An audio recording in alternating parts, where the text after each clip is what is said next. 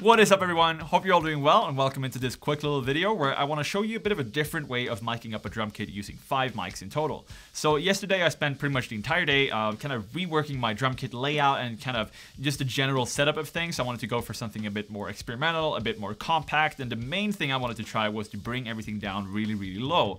The thing is, when you do that, kind of a drastic change of your drum kit layout like that, you automatically usually have to change your mic setup as well.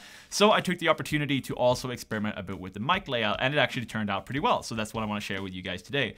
The thing is, when you bring your cymbals and everything down so low, you usually run into a bit of trouble with trying to get close mics in on each drum, because I had a mic on each tom and stuff like that before, but now with the cymbals, especially over the floor toms being down so low, it can be really tricky to get a mic in there. And even if you manage to get a mic in there over each drum, you're gonna get a lot of bleed and stuff like that, so it's gonna be a bit of a hassle to work with.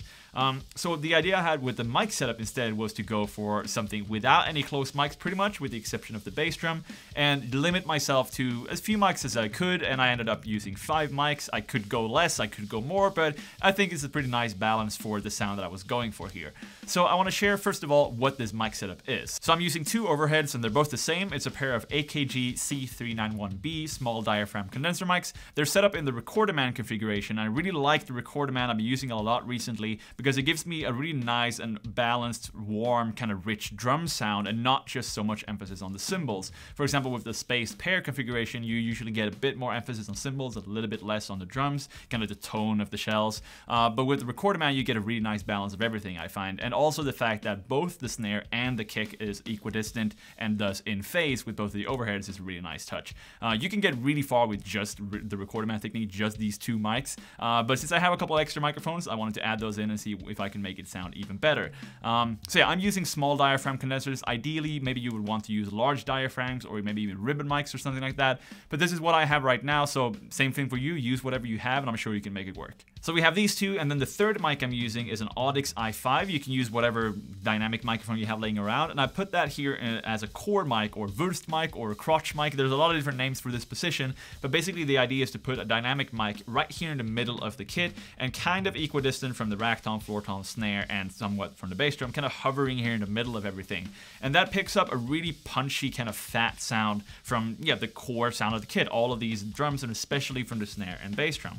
So this is my kind of replacement for using close mics on each drum. And when you get to mixing, you can also really compress this heavily to bring out a lot of like oomph and power from the kit and not have it be so dry. So this is a really cool mic position to use, and I really like using this.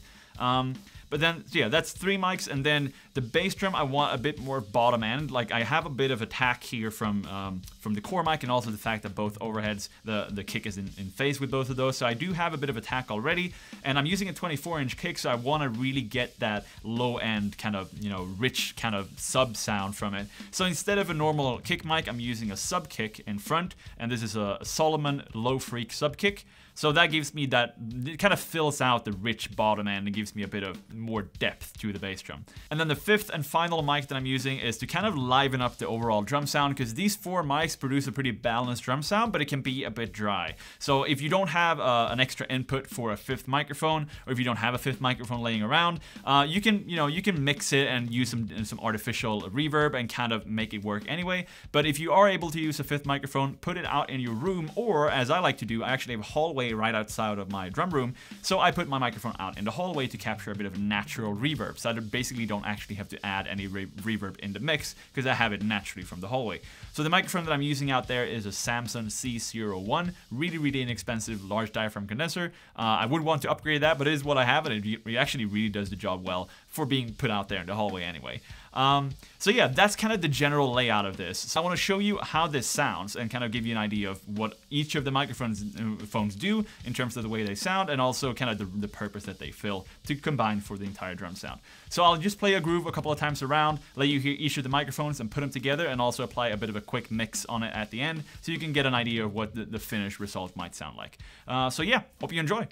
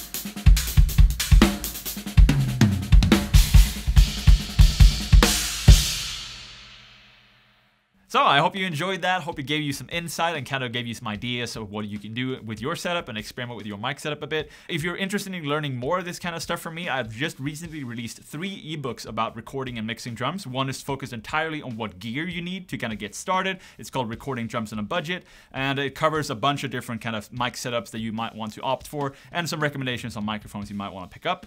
And then the second book is called Drum Recording Made Easy, which focuses more on this kind of stuff with how to position your microphones and gives you the entire rundown of everything you need to know with phase and mic positions and different types of microphones, polar patterns, all of that. And then the third and final book is about mixing. It's called A 10-Step Guide to Mixing Drums, where I go through my entire philosophy of how I mix drums and give you a compact 10-step guide at the end of it that you can follow when you mix your drums, to make sure that you're staying on track and achieving good results each time you sit down to mix. So if you guys want to check out those ebooks, that you can find them on my website. I'll leave a link to it right up here and in the description below, and I hope to see you guys pick those up and enjoy those. So yeah, hope you enjoyed the video. I'll see you guys around, and take care. See ya.